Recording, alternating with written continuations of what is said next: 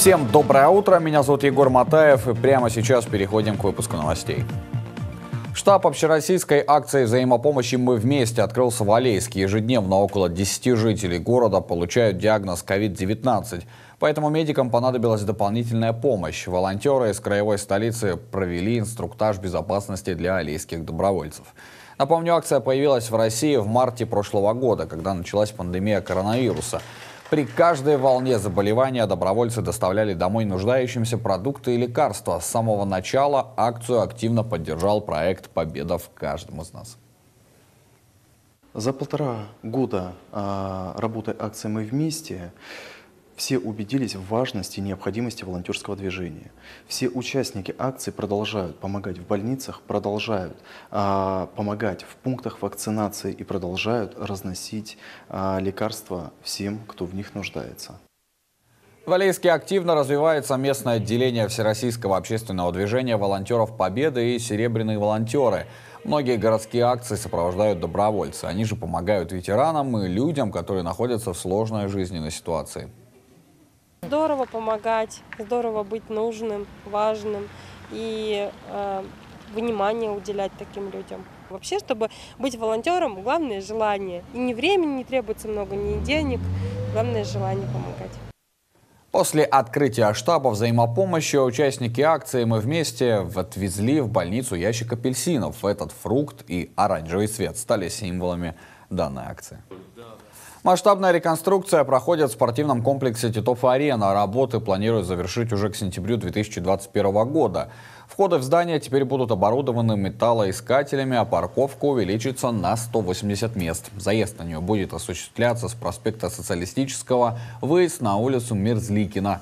Кассы теперь будут находиться внутри здания. Также в комплексе делают спортивный зал для командных видов спорта. В здании появится и тренажерный зал, который будет открыт для всех барнаульцев. Для хоккеистов будет сделана зона для кроссфита и отдельный зал с тренажерами. К предстоящему сезону готовят чашу, трибуны и коридоры. Добавлю, на данный момент рабочие занимаются благоустройством территории. Алтайские пчеловоды привезли в краевую столицу новый урожай меда. Сбор проходил более чем в 20 районах края. Какие сорта представлены на ярмарке, узнавала наша съемочная группа. Мед с алтайских гор, лугов и тайги превосходит по качеству и полезности пчелопродукцию других регионов. Причина – богатство медоносных растений. От этого зависит разнообразие сортов меда – гречишный, акациевый, каштановый, донниковый. Определенное место на барнаульской ярмарке занимает дягилевый мед. Ни один мед не будет такого аромата, как от дягеля. Дягель – это самый ароматный мед, и аромат очень приятный. То есть аромат может быть разный, да, допустим, у гречки тоже есть очень сильный аромат, но он такой своеобразный, не каждому подходит. Его собирают преимущественно в Красногорском районе. Он считается профилактическим средством от вирусных сердечных болезней, а также заболеваний пищеварительной системы. Всего на ярмарке около 15 сортов меда. Они отличаются по свойству, цвету, аромату и вкусу.